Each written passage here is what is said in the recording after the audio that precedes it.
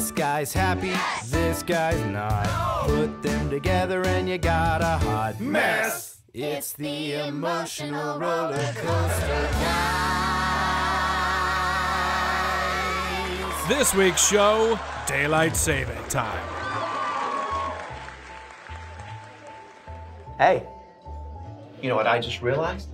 Daylight saving time is coming up. That means springing forward into more daylight. And into a disrupted circadian rhythm that'll take weeks to adjust. Okay, think about this. More daytime means more playtime. And suffering an extra hour from my ragweed allergy.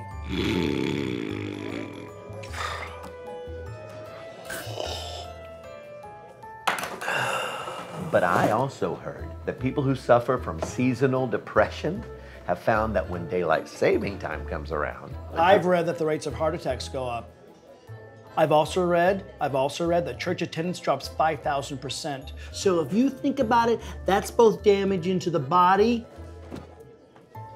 and the soul. Now hold your horses, okay?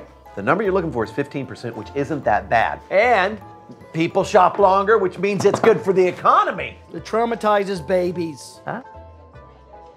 And cows. Cows want to be milked on time. It offends them. Yeah, first thing you know, offended cows. Second, gristly steak. People falling asleep at the wheel. People in Arizona not knowing what time it is. And every single person having to manually set their clocks back. Plus, people spontaneously combust. Seen it. It's the emotional roller coaster guys.